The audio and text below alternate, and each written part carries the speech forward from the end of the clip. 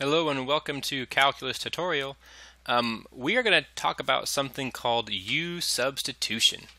It is a way to take an antiderivative. It's a strategy that we don't have a lot of to take antiderivatives actually. For derivatives, we have the chain rule, we have the product rule, we have the quotient rule. We have all of these techniques, but we don't have any of that for antiderivatives or for integrals. Today we get one, and it is called U substitution. It is the opposite of the chain rule. And so that's what we're going to start with, is undoing the chain rule. So you can see the arrows. The chain rule is the derivative, works you that way, and U substitution is the antiderivative, works you back that way. So what is U substitution? Well, first, let's do something that we know, derivatives. So if I take the derivative of f of x, it takes the chain rule. So you take the derivative of the outside, which is 3 cosine. The inside stays the same, times the derivative of the inside. So f prime of x is equal to 9x squared times cosine of x cubed. Now, if you know a derivative, you know an antiderivative. So that means that the antiderivative of 9x squared times cosine of x cubed is equal to 3 sine of x cubed plus c, of course. Now, how do we go from point A to point B if we don't already know the answer? We know this has to be true because we started here, took the derivative, and then we know we can go backwards. But if I was only given this, I saw I wrote something wrong there, didn't I? That cubed should be on the inside of the parentheses. Cosine of x cubed. Sorry about that. How could I go from here to there if I didn't already know the answer? So, let's do that. If I start with 9x squared times cosine of x cubed, how can I get to the answer pretending that I don't already know what the answer is? Well, you do what is called a U substitution. I don't know the antiderivative of cosine of x cubed. That's an issue. I know the antiderivative of cosine of x, but not x cubed. So what you do is realize that the x cubed is the issue, and you turn that into a single variable u. So we're going to make u equal to x cubed. So this will become the integral of 9x squared times the cosine of u dx. So that looks simpler already. The problem is we have x's and u's. You cannot have x's and u's in an equation. So we have to get rid of the x's. So what we do is take the derivative of u with respect to x, which is equal to 3x squared, and then we solve for dx. So we're going to do this in our head a little bit. Multiply by the dx, it comes over here, and then divide by the 3x squared. So that you're left with dx is equal to du over 3x squared. And then we're going to plug this in for dx. So instead of dx, we're going to write du over 3x squared. So we're going to have the integral of 9x squared times the cosine of u, and instead of dx, dx is equal to du over 3x squared. Now that is very good for us because the x squared cancels out the x squared. And the 9, 3 also reduce, don't they? That's going to be a 3. So now the only thing I have left is 3 cosine of u du. Hey, that is a very simple integral. We only have u's, and we know what this integral is. That's very easy. Sorry, I'm running out of room here, so let's go up over here somewhere. So the 3 can be pulled out, and it stays. The antiderivative of cosine of u is sine of u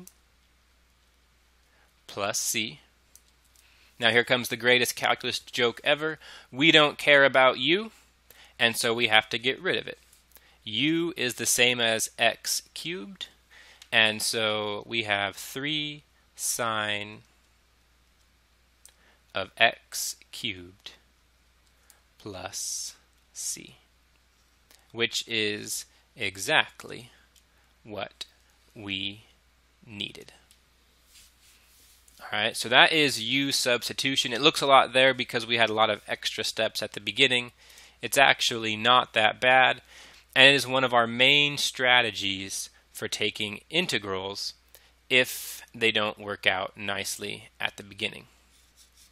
All right, so let's do 1 or 2 more of those so we can practice, because I'm guessing one question you're having is, how did we know that u was supposed to be x cubed?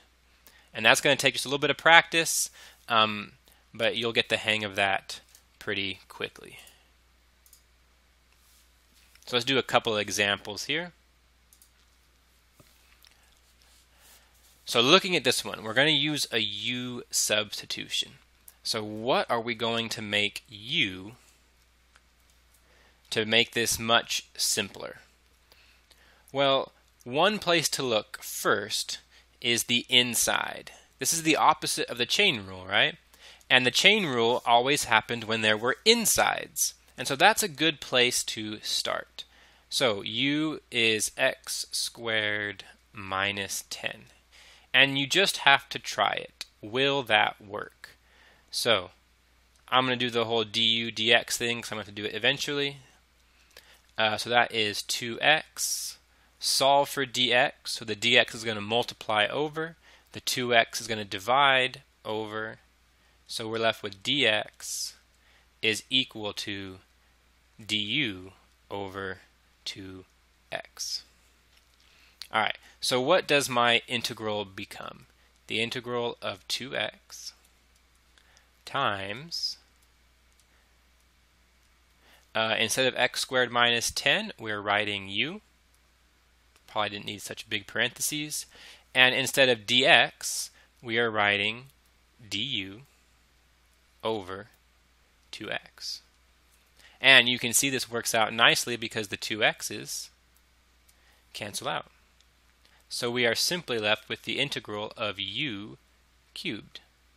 And that is a very easy integral. The 3 doesn't multiply down. It becomes 1/4 u to the 4th plus c. And like always, we don't care about u, so plug the x's back in. X. Ooh, what happened there?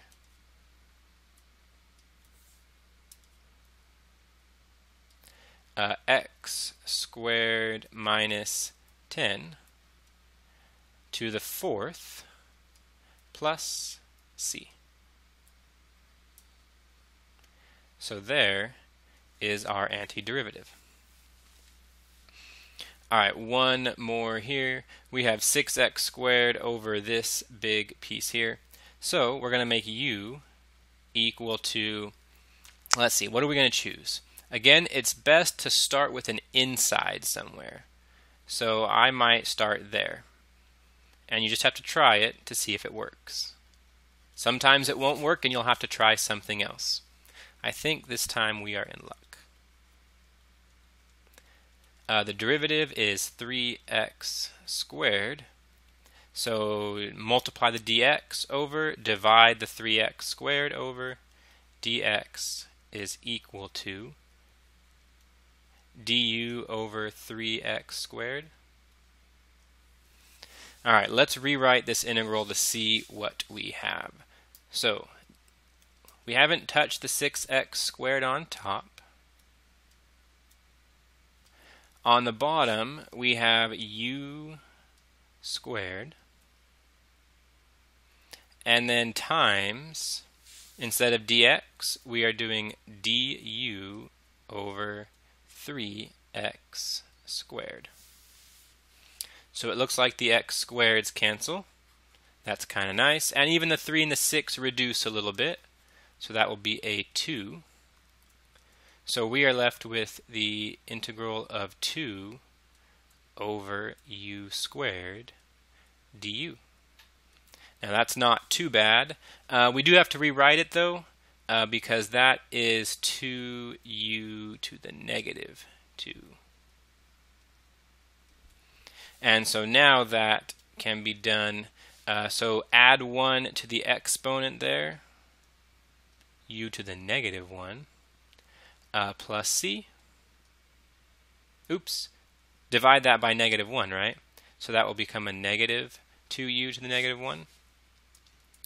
And we don't care about u, so I'm going to put it back in the denominator. We're going to put x's here, but the negative 1 means it will be in the denominator, and u is equal to x cubed plus 4 plus c. So there we have our antiderivative. So that is u substitution. That is one of our main strategies for taking more difficult antiderivatives and integrals. So hopefully that makes some sense there for you. That is the gist of u substitution.